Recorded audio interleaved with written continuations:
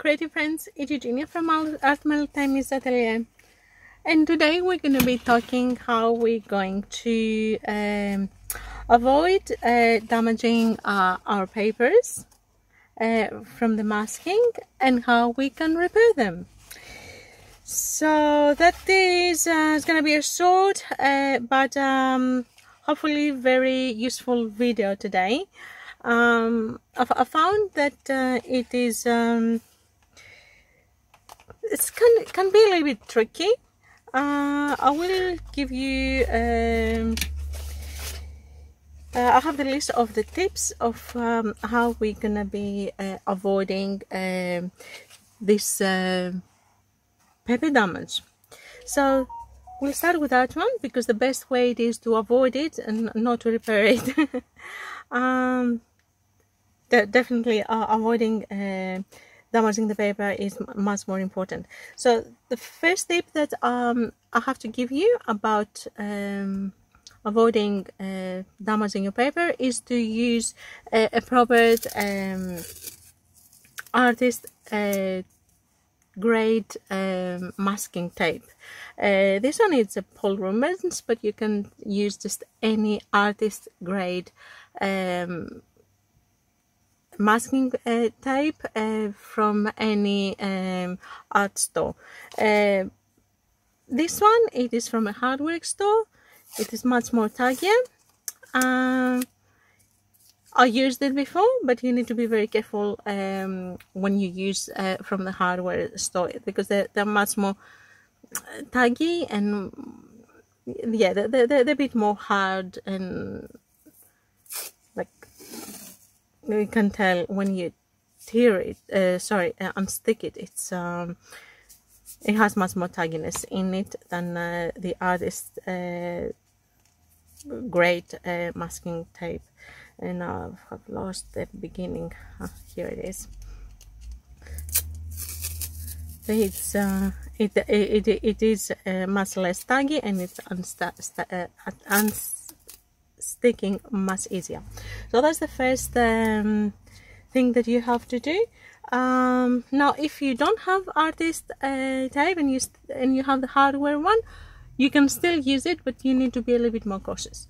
So the second tip how to avoid is to take off the tagginess. So let's use some hardware grade masking tape. So I'm gonna just put it on this side of my paper.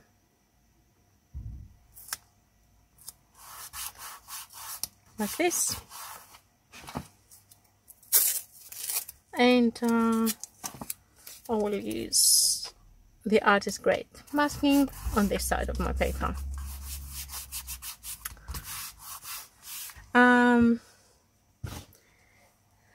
So I just got it from the roll, cut it and put it straight on my paper. So rule number one, when you try to lift it, you never do this. You always have to go 180 degrees on sticking it. That this is one way of avoiding. And now, because this one is not bad actually, so never like this, because if it's there for a little while and gets taggy, it will tear. Always that way. And if you see that it starts tearing from this side, then you stop and you go on the opposite side. So this is the number one. The second tip is to make sure that you never do what I did right now. I tear it and I put it straight on the paper. That's a no-no. What you have to do always is to go on your cloth, maybe on for example on your sleeve or on your I'm not sure if I can, and you do this on your trousers, just any cloth. So this takes the most of the tagginess, and gets a little bit fluff going on your tape, which means, I'm not sure if you can see now because it's got a little bit black fluff from the cloth. That means that's not gonna be as much taggy as it was before. Obviously you do the same with artist or hardware tape. This is a must always to do.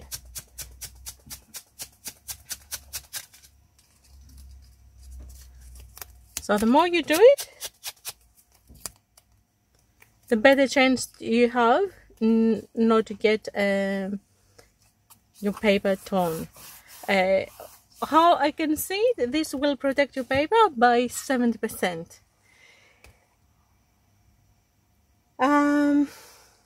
Now the other thing that you will do once you use this paper, these tapes, you are never, if they're in good condition, I never throw them because they're perfect for the next time. They're not taggy enough, but even if they still are, you can still use them on your cloth again. And they're not as harsh on your paper. So I always keep them and I'm using them for a couple more times. They don't last too long, but those a couple times that I use them, I don't have to worry about the tagginess as much. This will protect your paper, I would say about 90%. It doesn't happen that often.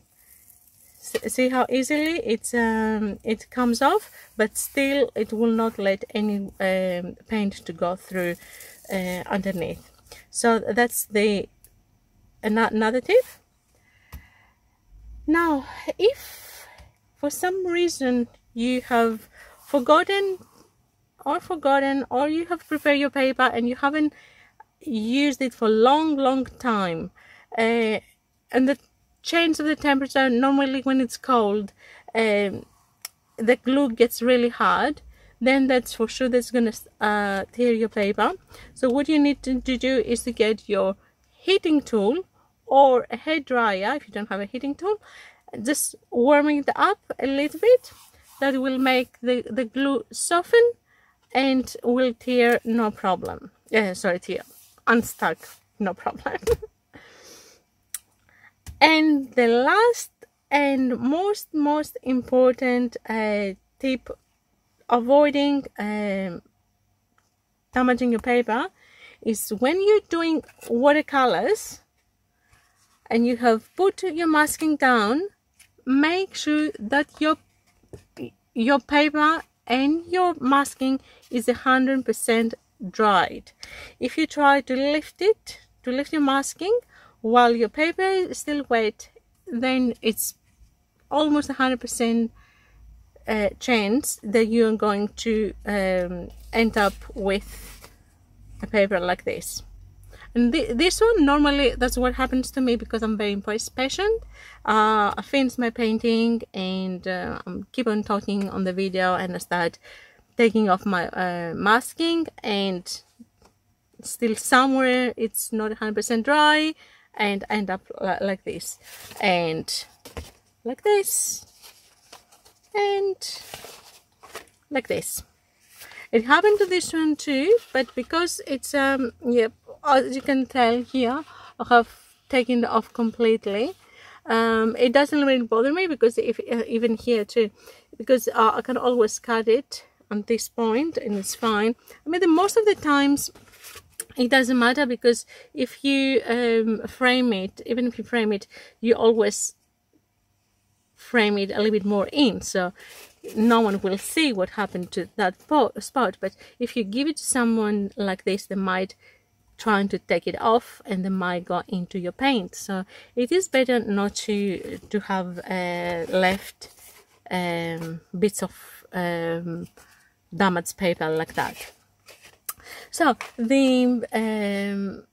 now the method I'm going to show you how to repair the paper. I already used it on this paper here. I'm not sure if you can tell that it was torn on this spot here. So I have done it. You can still see the line of the tear, but as you can tell, it is nothing else indicates that the paper was damaged apart of this little line. So I'm gonna show you now my little trick. So my trick is nothing, it's not rocket science, that's for sure. It is very simple, and it's called gum Arabic. The most of us, we have one of those in our stars, all the watercolorists, or the most of the watercolorists. This is the binder, one of the binders, or the main binder of the most all the watercolors. So if you want to keep your you can mix it with your actual watercolors of the from the tubes, and that makes it a little bit more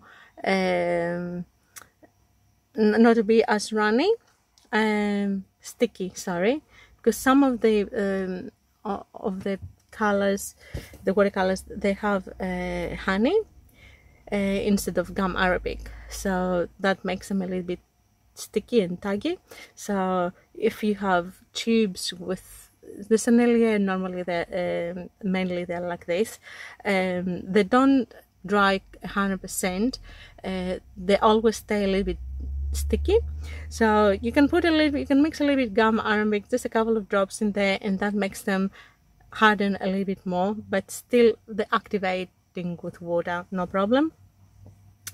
So they're using the most watercolor professional lines using gum Arabic from binder. And also I have another video that show when sometimes the pens from the color from the cakes in the pens, they're coming off. I just put a couple of drops of gum Arabic, I put the cake in the pan, and it sticks and it's fine. When I get to paint, it will not affect my my paints. So if this is acting like a glue, I thought, why not to help me with my paper damage. And there we go. I've done this little experiment, and as I show you, there's absolutely no issue with now this is, I just need to find a little lid somewhere. I'm gonna just use this just to put a couple of drops. That's all you need, you don't need much. And you put it with your brush, and that's not if it falls, because as I said, it's there's no issue, it's part of our paint. So that will dry and will stay like this. As we saw, the same with yeah, this is dried up. So that's it. That's all it needs. Just a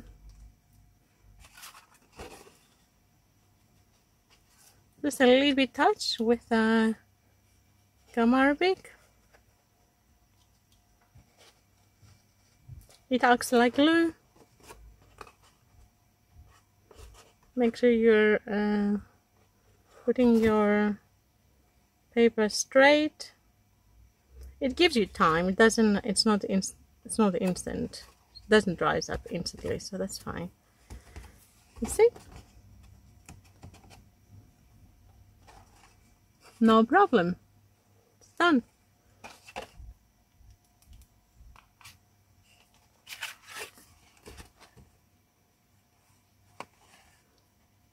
It's always handy to have this gum Arabic in your stash if you're using watercolors and gouache. like a little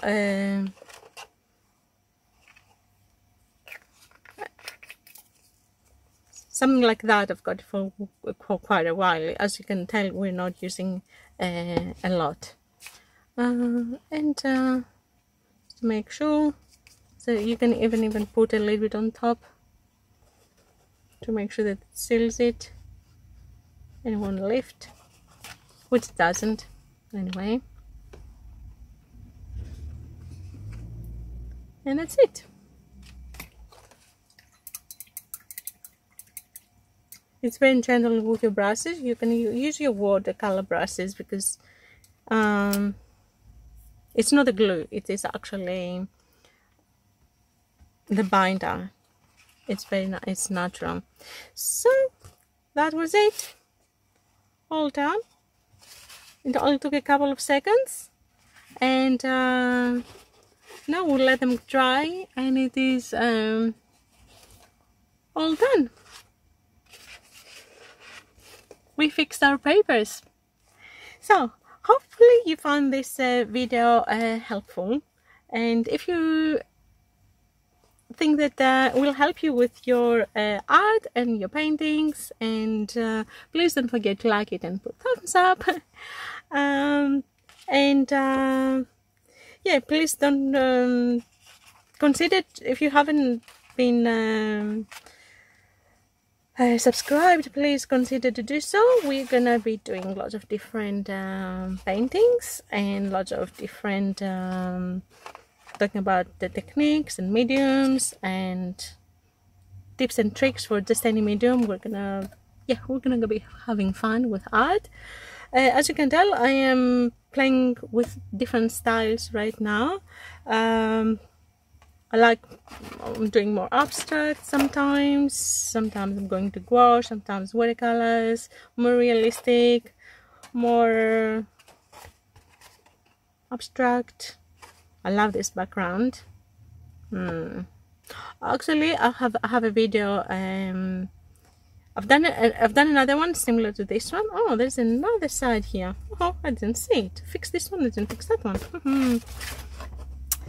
So yeah, I've made another one similar to this painting, this background, and I've put the video on. But now I had the idea to do those lines and to show you how I did them. So I have another video again. I will probably put it on in a couple of weeks. So yep, that's it. Anyone else that I haven't seen? And yeah, don't forget to subscribe and click the notification bell so you get notified every time we are uploading a video, and the notifications will tell you what kind of video it is, if it is painting or pastels or watercolors or pencils, products, just anything. So thank you very much for watching me. Hopefully we'll see you soon with my next video. Until then, be happy, be creative, and keep painting. Bye for now.